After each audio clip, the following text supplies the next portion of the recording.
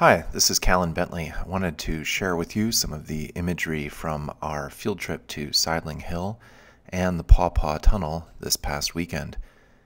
We drove over to Sideling Hill, which is a hill in western Maryland. It's one of the many ridges of the Valley and Ridge Province. The Valley and Ridge Province is basically a fold and thrust belt that formed out of mid-Paleozoic sedimentary rocks that were then crunched up during the late Paleozoic Alleghanian Orogeny. And these various sedimentary layers are sandstone and shale and limestone, and they have differentially weathered to produce ridges and valleys. These ridges and valleys can be major features that control where people go, and the ridges in particular are obstacles to navigation. So the Sideling Hill road cut was made in order to let people cross this particular ridge.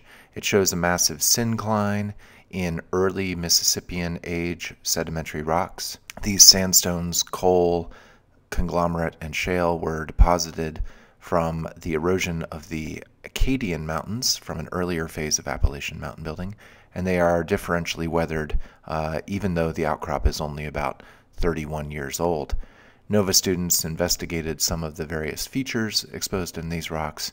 The emphasis was on interpretation of sedimentary features and the larger tectonic environment, and then also sort of figuring out the deformational history of these rocks, looking at features like slicken sides, tension gashes, and of course the large and small scale folding that gives us the structure that's so obvious in the cross-section of this mountain.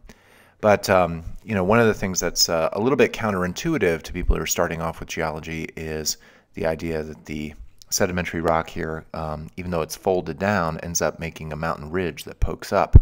And so we emphasize that the upper formation, the Purslane Formation, was rich in quartz, which is a very resistant mineral, and the lower formation is basically rich in shale, which is very easily eroded.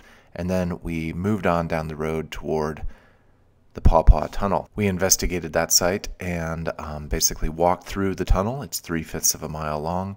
Came out the other side to find exposures of the Devonian Age Brallier Formation.